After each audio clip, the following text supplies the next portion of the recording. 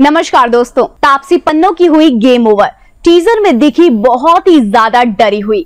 Bollywood actress Taapsee Pannu की film game over का teaser release हो चुका है। इस टीजर में तापसी काफी ज्यादा डरी डरी और सहमी सी नजर आ रही हैं। तापसी की ये तेलुगु फिल्म है जिसे हिंदी में अनुराग कश्यप डायरेक्टर पेश करेंगे। गेम ओवर के टीजर में सिर्फ तापसी पन्नू ही नजर आ रही हैं। वो एक गेम के चक्कर में बहुत ही परेशान सी दिखाई दे रही हैं और काफी अच्छी उनका जो टीजर आया वो बेहद लाजवाब है। फिल्म की स्टार कास्ट में सिर्फ बॉलीवुड एक्ट्रेस तापसी पन्नू है। तापसी पन्नू की film game over thriller film है जिसे वाइनॉट स्टूडियोज और रिलायंस एंटरटेनमेंट ने प्रोड्यूस किया है। गेम ओवर अश्विनी की तीसरी फिल्म होगी। उन्होंने 2015 में Nayantara starrer Tamil thriller film माया से निर्देशन के क्षेत्र में कदम रखा था।